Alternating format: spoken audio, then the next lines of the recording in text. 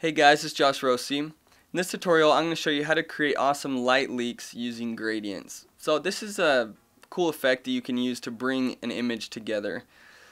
And it also just creates a cool effect that you can add on any image if you have a light source.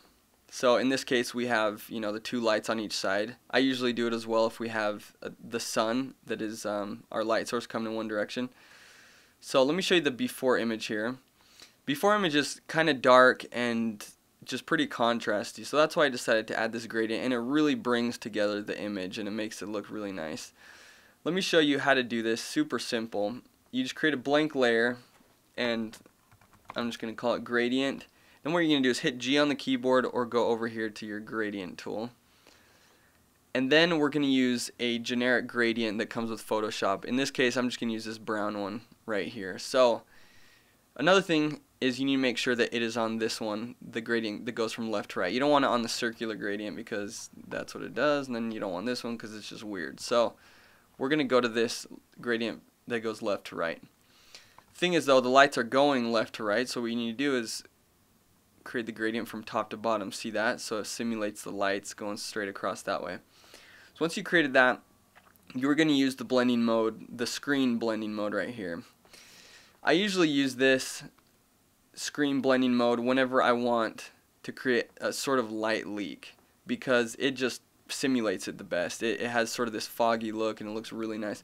You can use other blending modes. I like hard light, which is sort of cool. It creates, a similar light leak effect, but it also sort of destroys the rest of the image over here.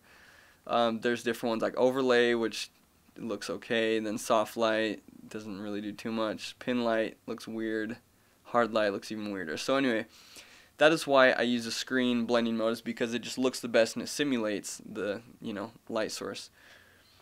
Okay, so once you have that gradient there, you just want to turn down the opacity because that's a little bit strong. So it's something around there, 40%, 38%. Now, I don't really want to fog this whole image. I just want sort of a light streak to go across that way and then maybe one down here. So what you can do at this point is go to your eraser, and my opacity is set at about 23%, and I'm just going to create some more contrast in here by erasing. You can see there it's erasing some of the gradient, and then same with up top because I don't want my whole image to be fogged like I said. So something like that looks pretty good. So there you go. That is how you create an awesome light leak, and it brings the image together. Looks a lot better.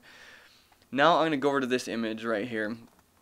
This is just a normal wedding image, if you couldn't tell, and we can add an awesome gradient from this side that looks like a light leak from the sun. That creates a nice effect. So same thing, all you do is just create a layer and just call it gradient, and this time though we're going to hit G on the keyboard. This time we're going to create a custom gradient. So just click on this one right here that goes from the color to nothing, I guess, to transparent. You click on that and just click on that up there to pick your color.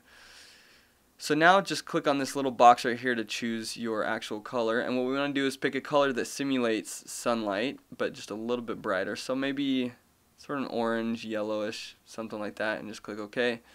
And now you have your custom gradient right there. So now when you go left to right, it's going to go from the color to a transparent color,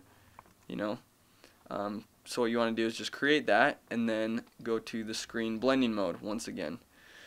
Now it's a little too powerful, so we're just going to take it down a tiny bit, and it makes for a nice effect, just something really subtle that can add a lot to your wedding images, and in this case to a dancer's image.